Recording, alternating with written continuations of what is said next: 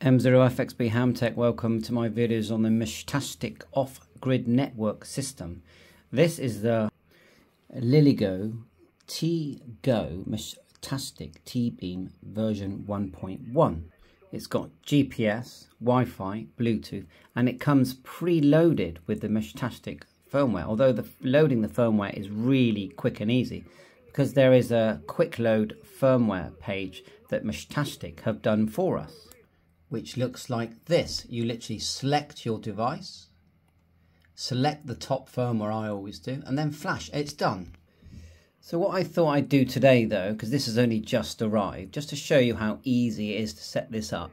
Now we're using 868 megahertz, which is selected within the app, which you can see there. You just download Meshtastic app, and it's on iOS and on Android. Plus there is an interface for your PC via Bluetooth, Wi-Fi and a serial connection. But let's just focus on this. So we've just got it, we've plugged it in. We don't have the battery, but the battery that you need is just a 18650 rechargeable that looks like this.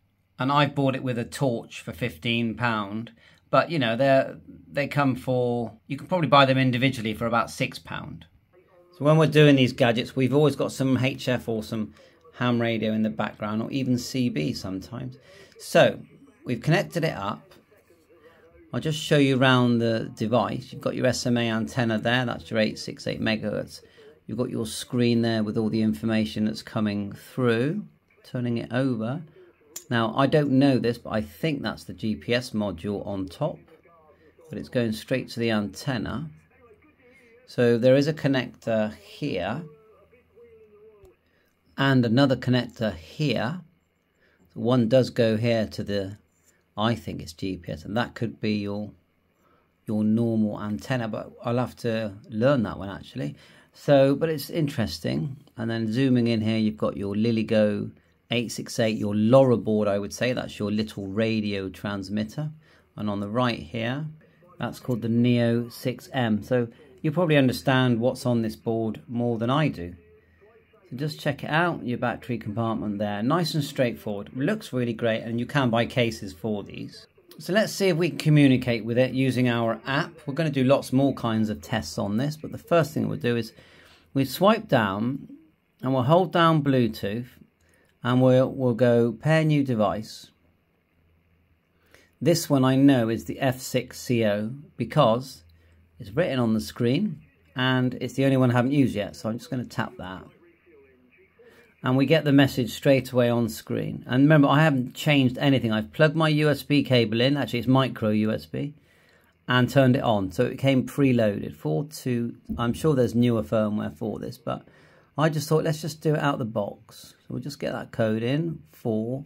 If you're curious about what this phone is, it's a Unihertz Atom. It's actually an Android phone, a UHF radio and a DMR radio without internet, a proper radio, plus a normal phone. So it's quite good. So anyway, I was a bit too slow there. We timed out, so let's do it again.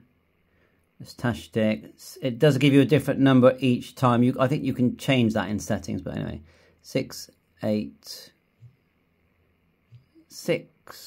824. And then let's tick the thing, click OK, and hopefully once it pairs we can tell it that we're on 868 megahertz. So it is trying. I think it is. Other devices connected. Let's just see. What we do now is go back to the app, the Meshtastic one, and if it is connected, see the cloud here. Yeah, that cloud will say connected, and I don't think we are connected yet. So we'll just do it again. Okay, we swapped phones, then it connected. Not sure why, but anyway. So now we select our region. So you've got to drop down here where it says region. And we select EU 868, and that's because, and it reboots, look, and that's because that's where we are. Let that reboot. Now we're not going to get much inside this shack. Let's go to messages. So it's all like by default it connects us to the long fast channel. So the channels are where you can talk to people. So we're on this one here, I believe. Let's just send a hi. Maybe not. We could be on. Oh, 2 seconds ago, well, we have received a signal, look, from Meshtastic AA AC. That could be one of my devices. Let me grab one of my devices, which is this one here. Look, actually, no, that message did go through, look, because it came through there as hi. So if I just see if I can show you that, put this way, you can actually see it. So look, the main thing is that we're up and running straight away. So I'm just going to, I'm to hold everything up by hand at the moment because Steven Spielberg also does it like this. So let's just do another one so we know. So we're going to go Hamtech this time. H-A-M-T-E-C-H.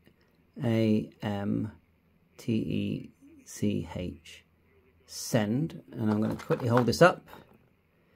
And there, how quick it was. But they are next to each other. Hamtech. So let's just try and send one the other way. So I got a better idea. We've got my power bank here. Okay, we're going to run it with the power bank for now. I'm going to go upstairs and see if we get any messages from my window. But we got a message 3 minutes ago from me. Let's go and have a look.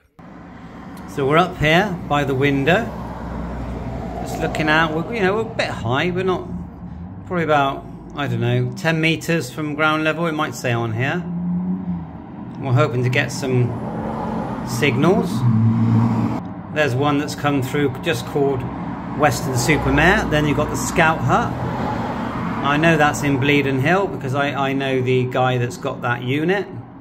We're just powering with a normal power bank, and then we've got my phone here monitoring what comes in. So let's just go here. No, wrong one. So we've got the Forest SPA DGE. There's location data there. So this is what you do. You get out and about. There's another one come in there, DRI. You can configure different settings inside. Let's just see if my GPS is turned on. Go to 3 dots, radio. Then we'll go to position, and then it goes into that mode, like GPS mode disabled. I'm going to put enabled. And then when you click send, it reboots and adds those new settings. Just go back, and then you've got the user, which it says that's, you can change the name, but that's me. TBeam. I can turn on licensed amateur as well. I'm sure that's to prevent you sending encrypted messages. Device. Power, network. You just have a look. You can, we can enable the Wi-Fi and then communicate via Wi-Fi. We don't have to use Bluetooth, and also serial. And look at this, straight out of the box, we've not even upgraded the firmware, which we will. It says my frequency there as well. My region, my modem preset. And it says a use modem preset. Bluetooth connection, random pin. Go back to the unit. 50 seconds ago, and there's the DR and the Weston-super-Mare, and there's the Scout Hut. Let's try and message the Scout Hut. Right, see if they can get me.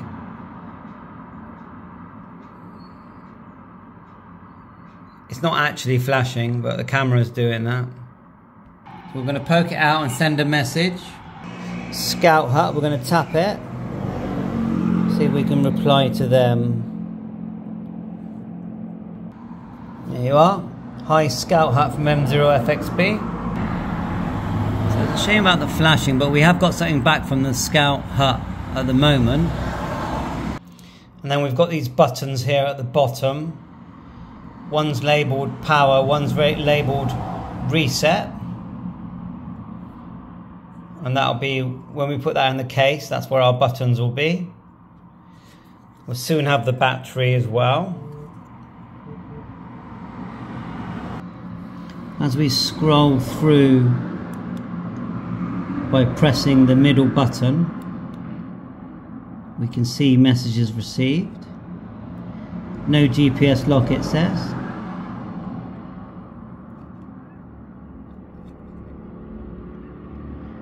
British router 2. Western Supermare 1. Forest again, DR1. If we press the power one, just see what it does, see if it powers off. Not really. And this one here, the reset button here, not much happening there. But the main thing is, oh, it did, it rebooted. Get out and about and have some fun. Nice little OLED screen, looks like a standard one, doesn't it? LoRa module. Thanks for watching my YouTube channel. Bye for now, 7-3.